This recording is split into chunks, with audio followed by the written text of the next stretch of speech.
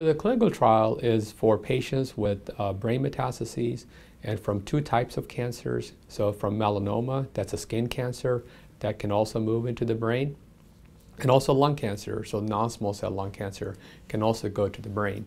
And for these patients that have brain metastases, we want to sort of improve their outcomes, especially in combination with radiation. So we're going to give them an immunotherapy as well as a radiation to sort of show that radiation in combination with immunotherapy can perhaps improve their outcomes long term. The best candidates are patients that are above 18. There's no upper age limit for patients with less than 10 brain metastases. And patients that have not gotten any PD-1 inhibitors or any kind of immunotherapies previously.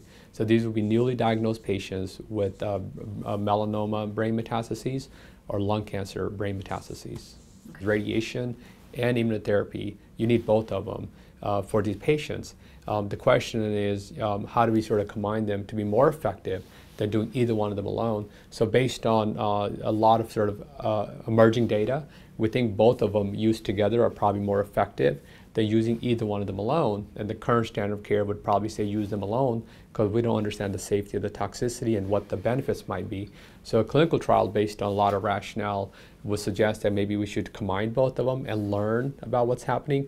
And as we learn about it, we can really dig deeper into what's happening and perhaps enhance that for future patients going forward on a clinical trial.